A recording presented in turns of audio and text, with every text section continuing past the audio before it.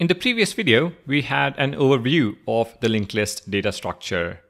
Starting this video, let's look at the implementation. Now there is quite a bit to implement, so we're going to do this across several videos. In this video, we're going to implement the node class and the linked list class with the constructor and isEmpty method. We will look at insertion, deletion, and search operations in the upcoming videos. Alright, let's start with the node class. In the previous video, I mentioned that each node contains a data value and a pointer to the next node in the list.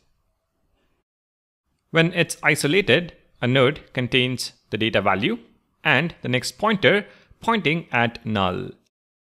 Let's begin by translating this into code.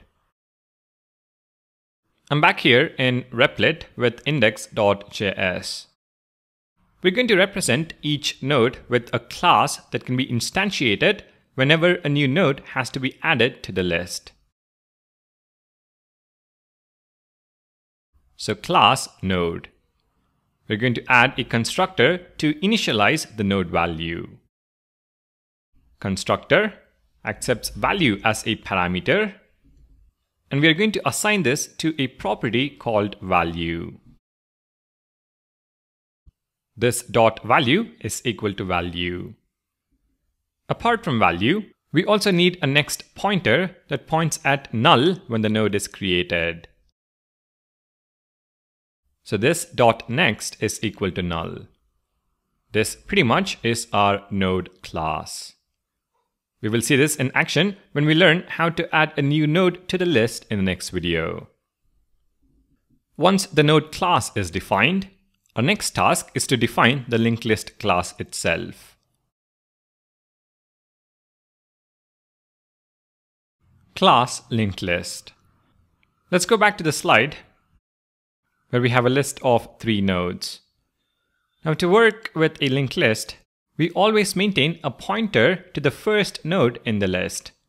That pointer is called head and is crucial to almost every operation we perform on a linked list.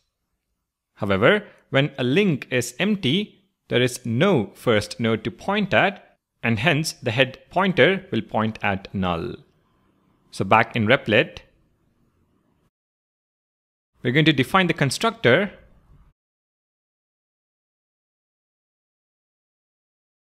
with this dot head is equal to null. When you instantiate a new linked list, it is empty and head will point at null. Apart from head, we're also going to maintain a size property to track the number of nodes in the list. So this dot size is equal to 0.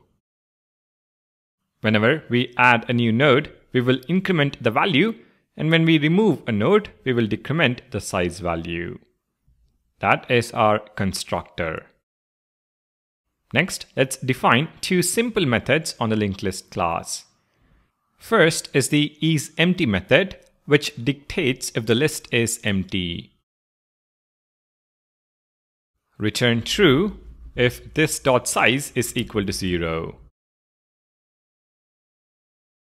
The next method is the getSize method,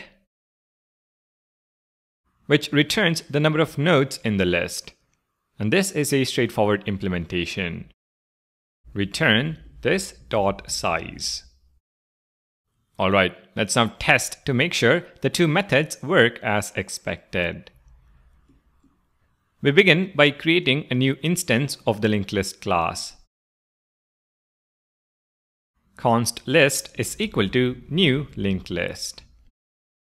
Next, on the list, we invoke both the methods.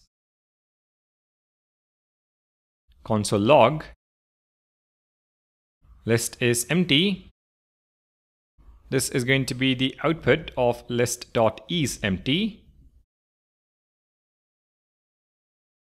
And console log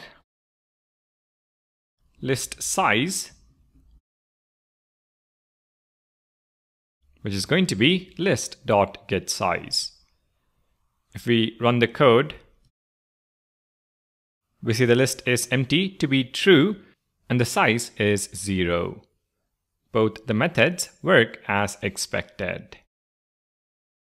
Alright, we have now set ourselves up to focus on the various list operations. Let's start with adding new nodes to the list in the next video. Thank you for watching.